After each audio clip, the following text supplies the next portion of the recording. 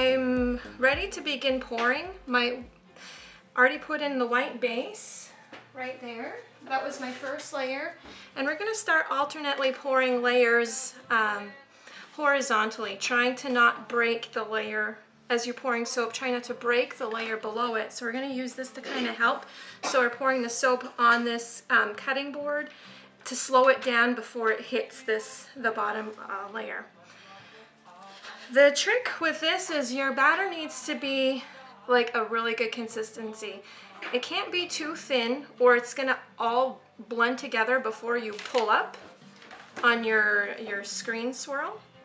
And yet it can't be too thick, especially with this particular screen because the holes are fine. It's a fine screen and it's gonna be easy for soap to get stuck within each little hole. So I'm using lard today as my base in this recipe because I find lard really slows down trace and it helps keep the soap fluid for longer.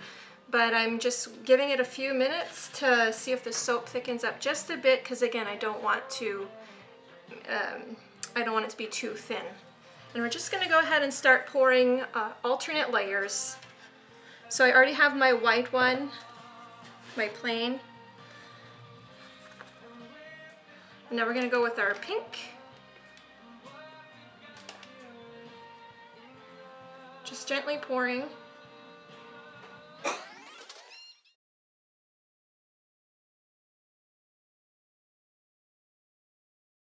And if it's not perfect, that's okay because there's going to be enough layers within the soap with different colors it'll still pull up with a design. It doesn't need, the layers don't need to be perfectly done. So if you can see, there's still there's pink and then there's white. I'm just going to give it a slight scrape. My batter is still slightly on the thin side. But we'll keep going. It should thicken up a little bit as we go.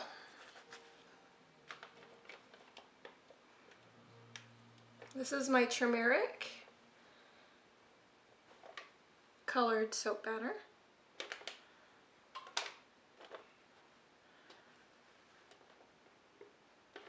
And once this soap gels, it should be a nice bright yellow rather than this apricot type orange color.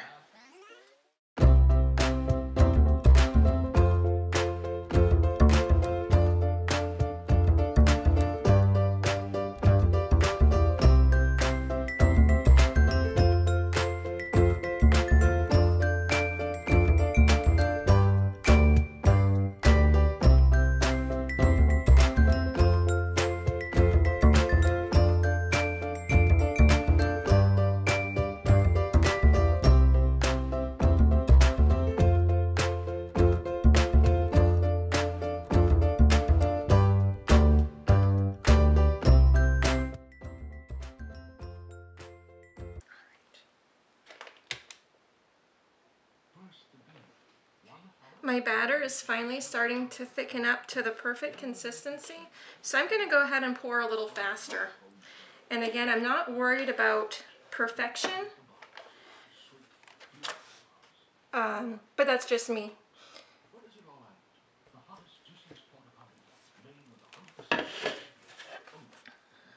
And if you find that your batter gets a little too thick as you're pouring, you can always just give it a stir with your spatula. It should bring it back to a more fluid texture.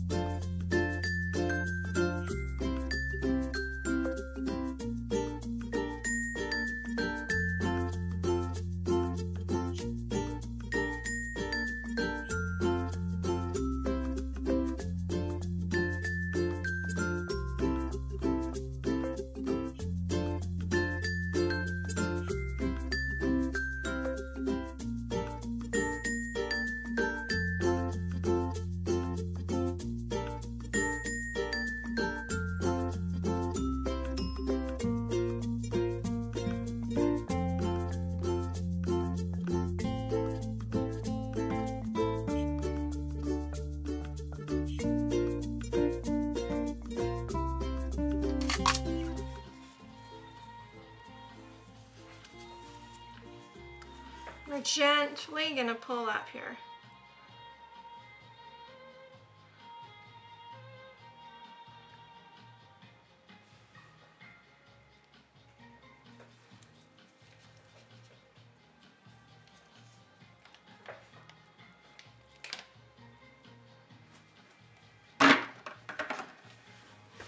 That's really pretty.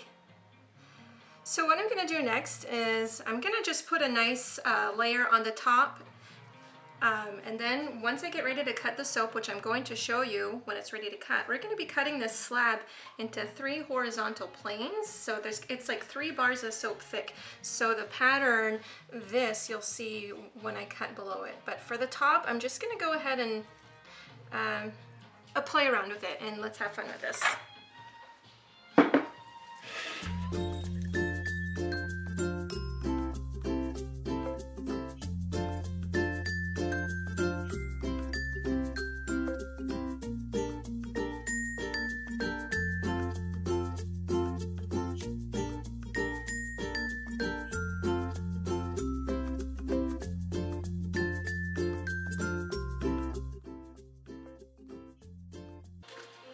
I still have some black and pink left over. I'm just gonna put some of that colors in these bottles, these squeeze bottles.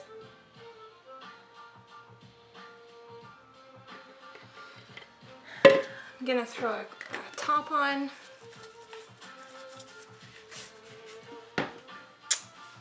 And I had some black left over too. I've used up all my plain and my yellow, so I've just got pink and black left.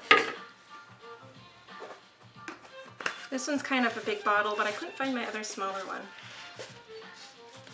And let's start designing.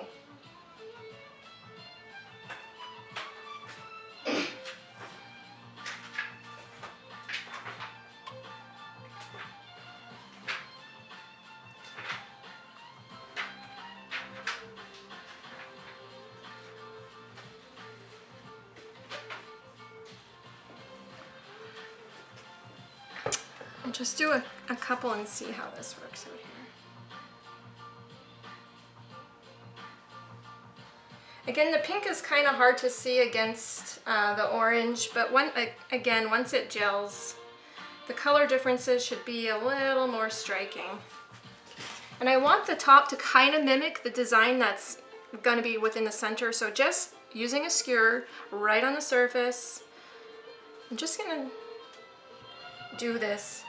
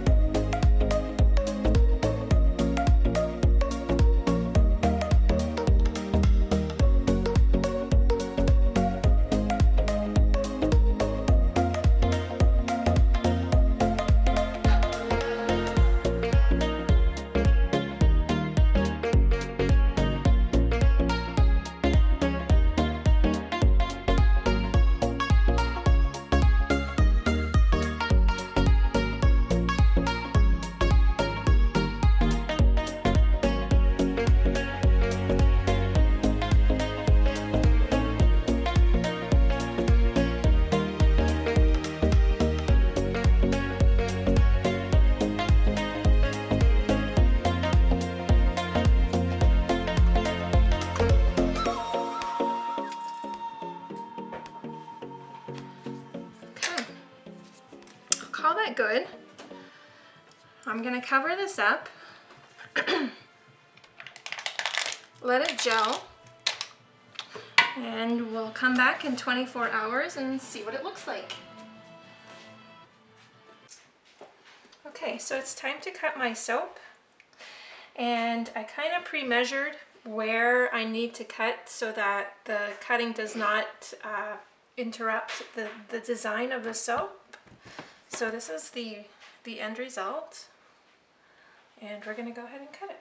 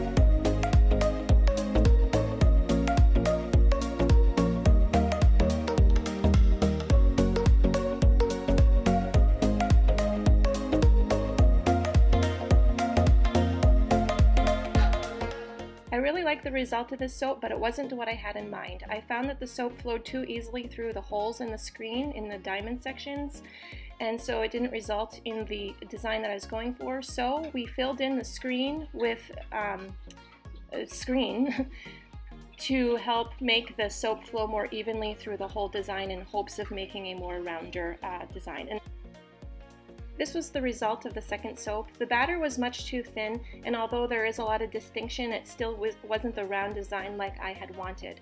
I used all the same colorants, the same recipe, the same everything, and so we tried this again with a different recipe to make the soap batter thicker, and this batch was too thick, although we still like the design. Looks kind of like dragon eyes. We were going to try again and see if we could perfect it.